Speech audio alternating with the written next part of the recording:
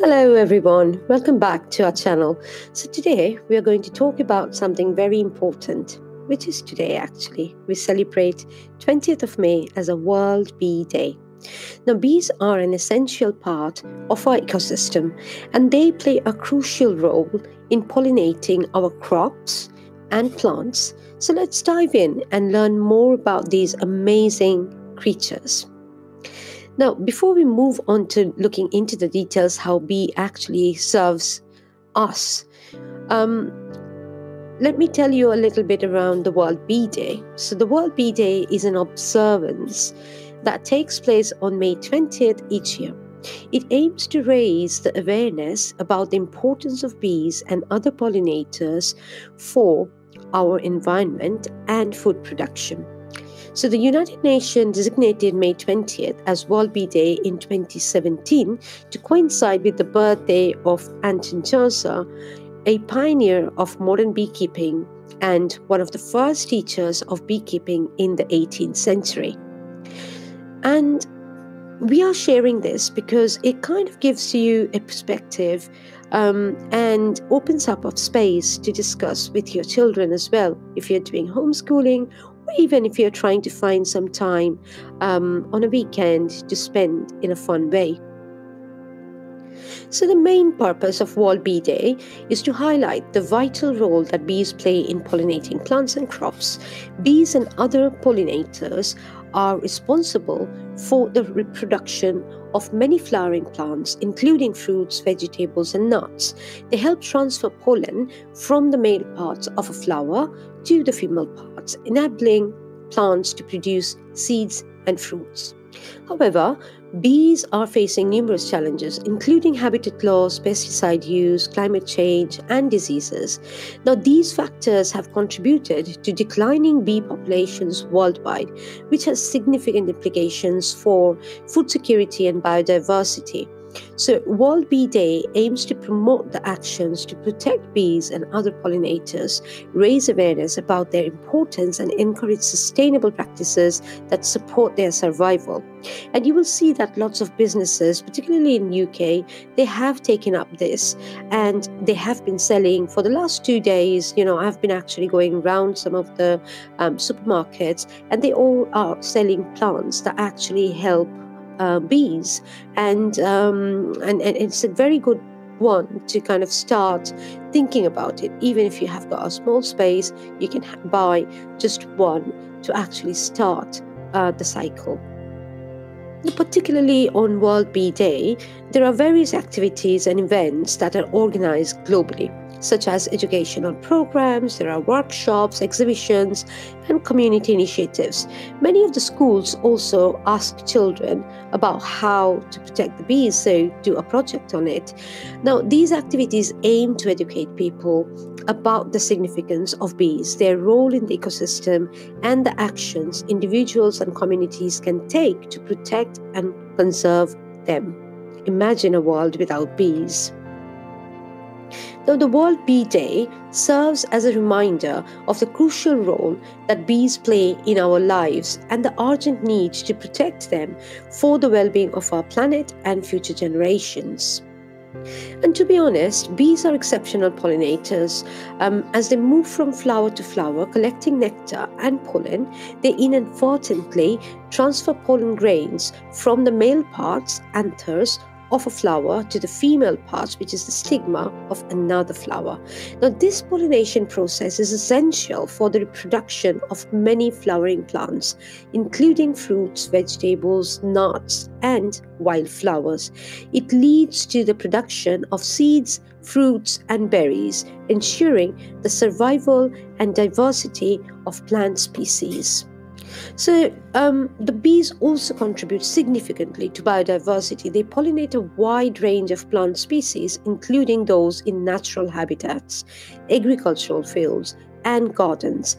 By facilitating plant reproduction, bees help maintain healthy ecosystem and support the growth and survival of various plant species.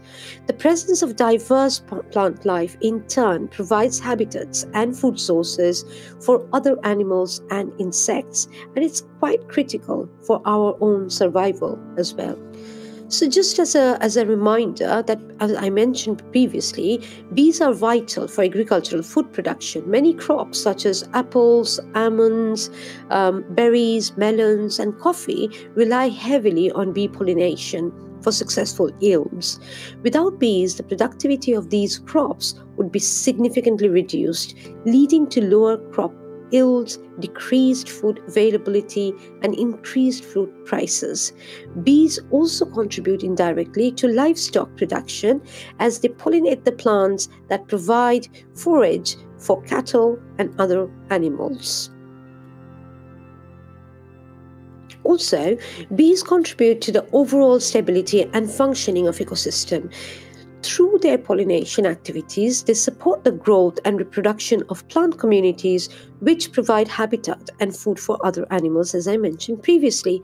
So, bees also help maintain the balance of natural communities by influencing the distribution and abundance of various plant species.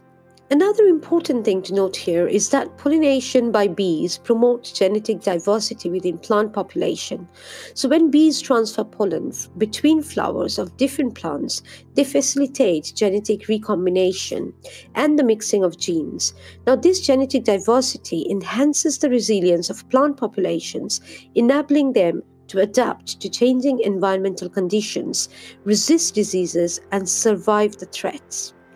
So by now you already understand that overall bees are crucial for maintaining healthy ecosystems, promoting biodiversity, supporting food production, and ensuring the stability and resilience of natural communities.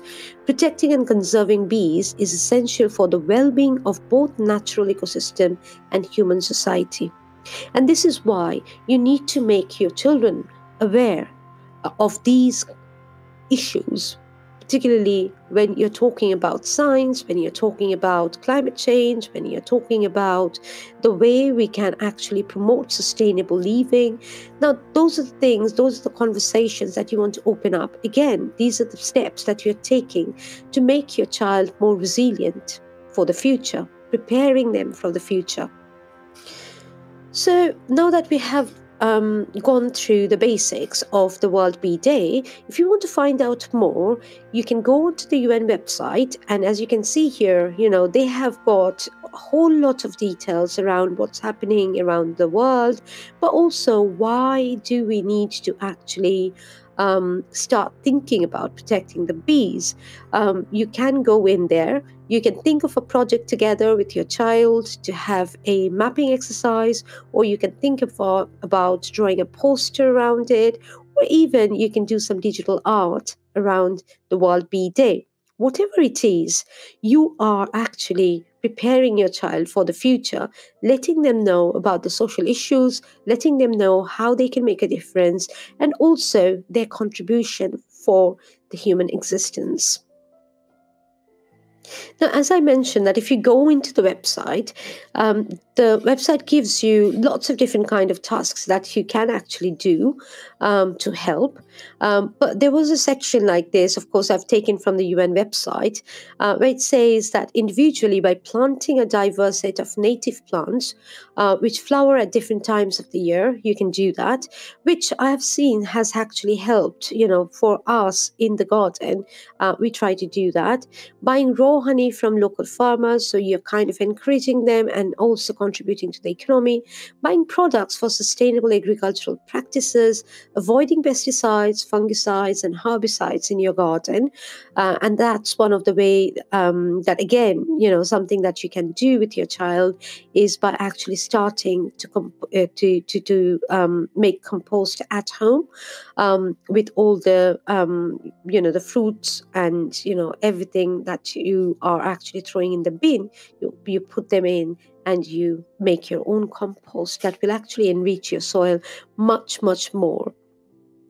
You can also protect the wild bee colonies where possible, sponsoring a hive, maybe helping sustaining forest ecosystem, or building an awareness by sharing this information with the communities and also with your network, so that we know that we have all got a role to play in this. So, this World Bee Day, let's take a moment to appreciate these amazing creatures and all that they do for us. Whether it's by planting flowers, supporting local beekeepers, or simply spreading the word, we can all make a difference in protecting bees and their habitats. That's it for today. Thank you very much for watching. And please do not forget to subscribe to our channel for more videos like this. I'll see you in the next one. And yes, don't forget that today in the afternoon we have got the art session. So please do join us. And it's not a long one.